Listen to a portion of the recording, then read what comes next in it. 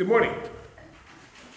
One of my biggest challenges, Luthers, is that I sometimes forget where I have put things.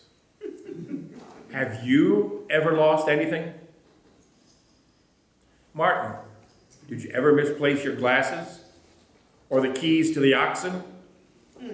Katie, I'm sure you were always on top of your 6 children and what they were up to.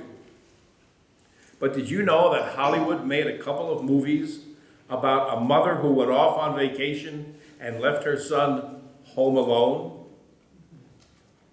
The school where I used to teach had a lost and found box. And that's where they keep all the things that people lose. Students who notice that they have lost something can go to the lost and found box to seek it and hopefully find it.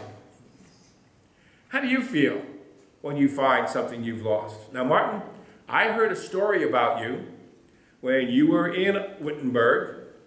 You lost a copy of a document that Johannes Gutenberg had printed for you. Katie finally came looking for you, and she found you over by the local village inns. What do you think, Martin? What are you looking for? And you said, I have lost the document that I had printed for me.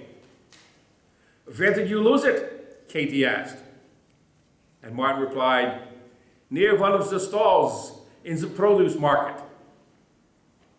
Katie asked, well, if you lost it by the produce market, why are you searching for it here by the inn?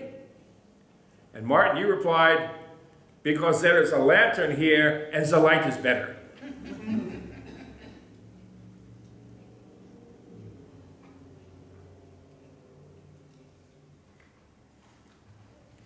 I don't think they appreciated the humor.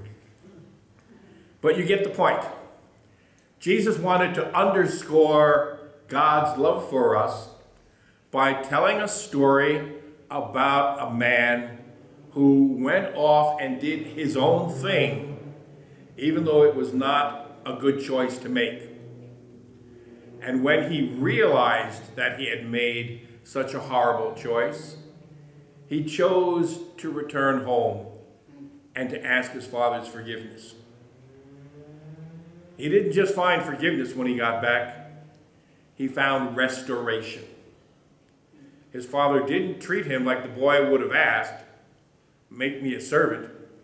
Instead, a robe on his back, shoes on his feet, a ring on his finger, he was restored to sonship. So it is for us. As many times as we sin, God stands willing to restore us. Martin, that was one of your biggest messages for us. Let's pray. Jesus, we thank you for finding and saving us. We know that you will watch over us always. Amen.